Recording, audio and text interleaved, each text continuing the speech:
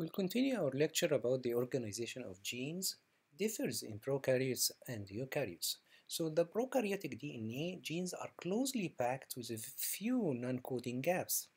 There is a structure called operon. Operons in prokaryotes operates as a single unit from a single promoter.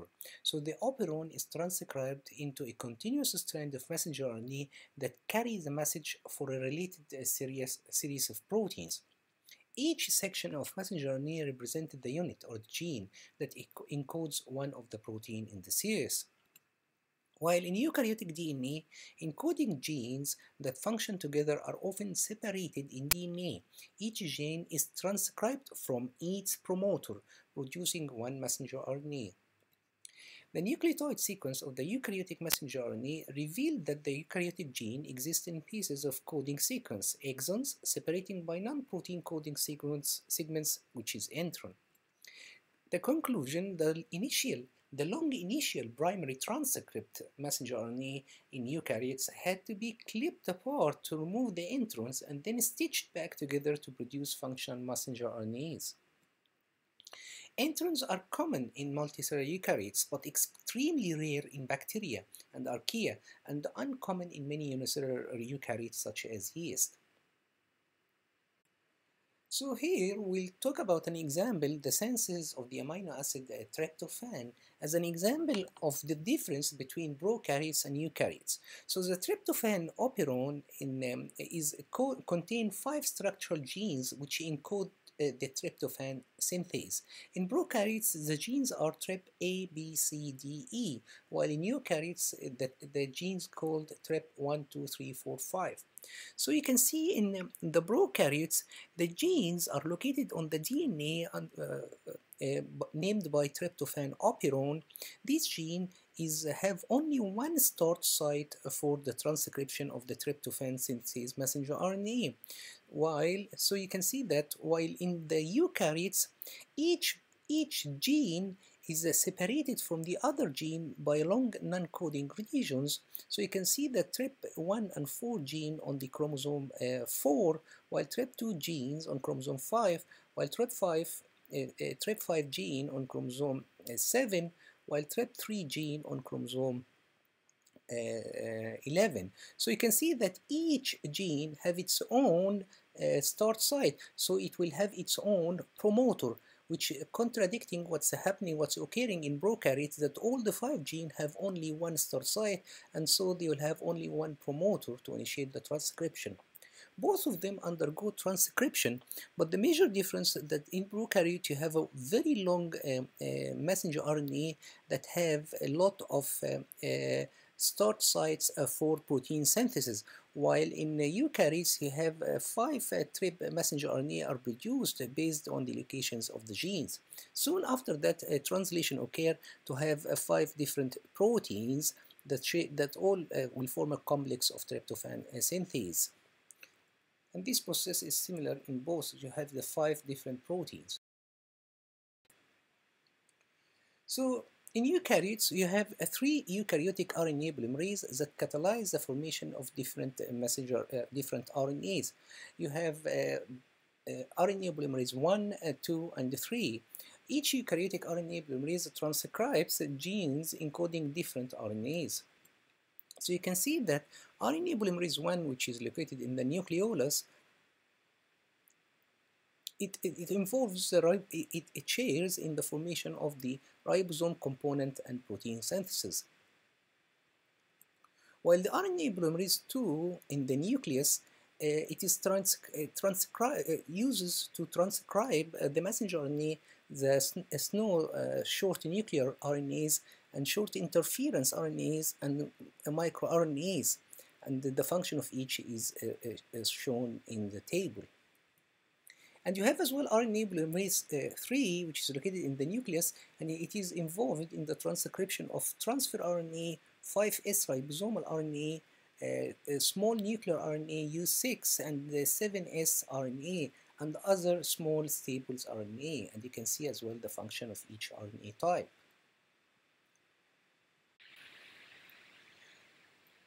We'll continue talking about transcription, and transcription in eukaryotes is a bit complicated than prokaryotes. A general transcription factor need to position the polymerase II at the start site and assist initiation. Initially, the transcription factor 2D, TF2D, which consists of Tata box binding protein TBP and the 13 TBP associated protein factors TAFs. These complex TF2D locate the Tata box, TATA box, on the promoter of the DNA. This TPP protein is the first protein to bind to the Tata box promoter, and while the TPP interacts with minor groove in DNA and bending the DNA. The TAFs function in initiating the transcription from promoter that lack a Tata box. Once TF2D has bound, TF2A and TF2B can bind, as seen from the figure. TF2B bind to the major groove of DNA and assist polymerase II in melting DNA strands at the transcription start site. The TF2F binds to polymerase II and help in positioning the polymerase over the start sites to form a structure called core PIC. The complex of polymerase II plus the general transcription factor bound to it, to the promoter, are ready to initiate transcription. And as I just said, that this complex is called a pre-initiation complex, PIC, or core PIC.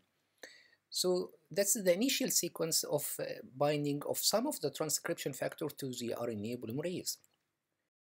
To continue, the transcription factor 2E creates a docking site for transcription 2H to bind. This is followed by the binding of transcription factor 2H to complete the assembly of BIC. So now it's called closed BIC, closed pre-initiation complex. This PIC assemble at the promoters of every protein coding gene expressed by eukaryotic cells.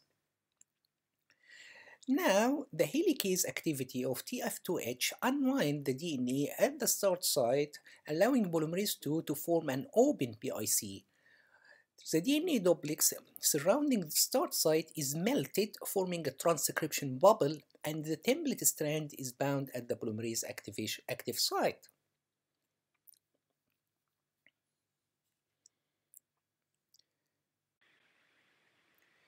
So to continue, we have now an open PIC complex.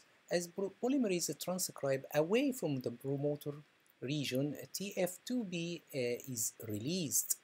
As well, there is the transcription factor 2H have a kinase activity that phosphorylates the carboxy terminal domain CTD of polymerase II.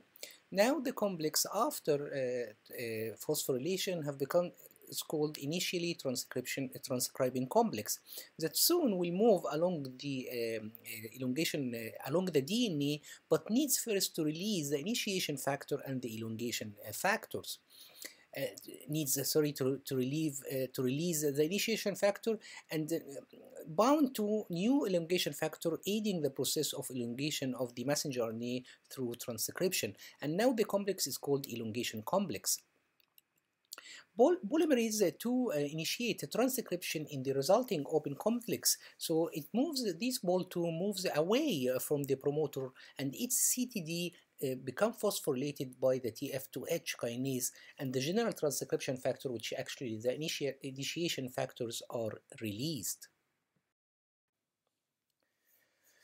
DNA eukaryotic precursor messenger RNA need to be processed to form a functional messenger RNA.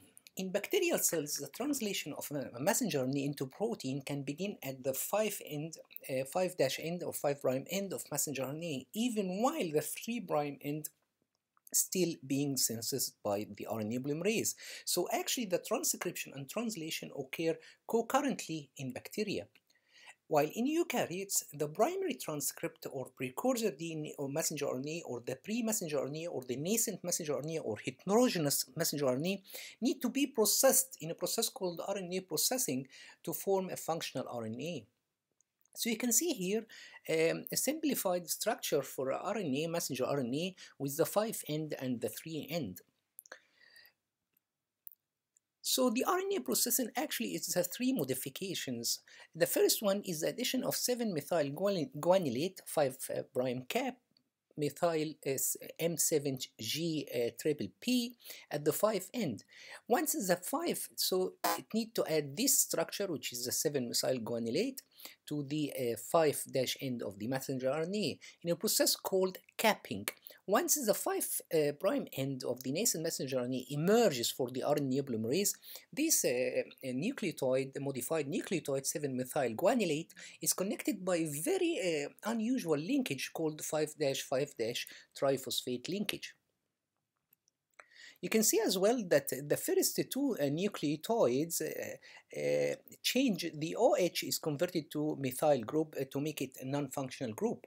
So the function of the cap actually protect the messenger RNA from enzymatic degradation, help the messenger RNA export to the cytoplasm. The cap is well bound by a protein factor required to begin translation in the cytoplasm.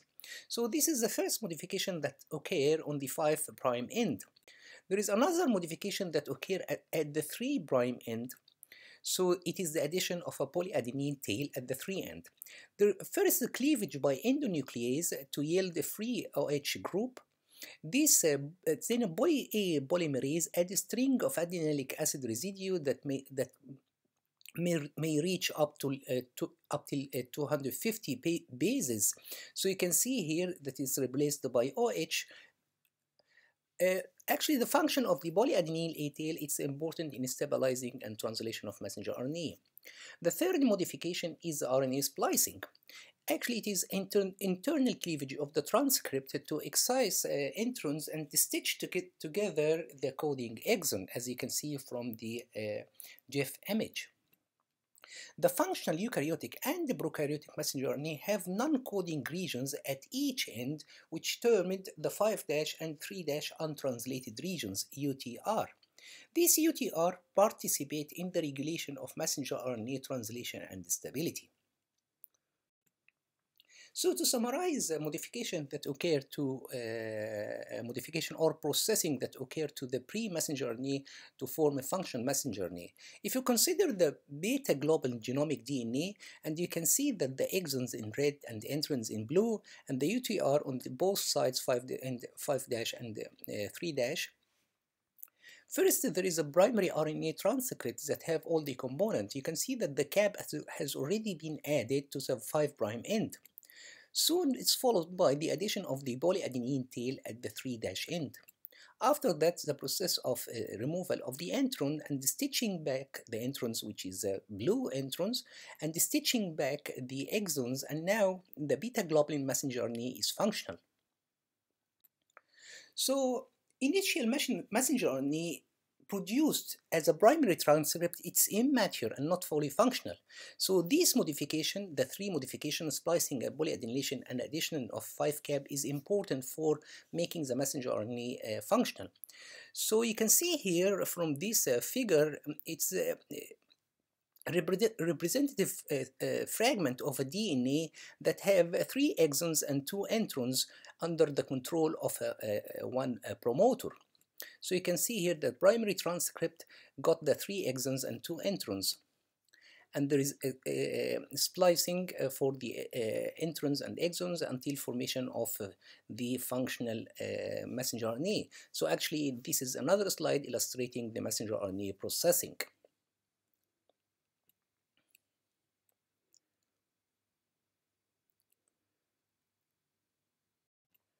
So what is alternative splicing? Actually, it is another level of amplification of the signal that is transcribed and translated from the DNA.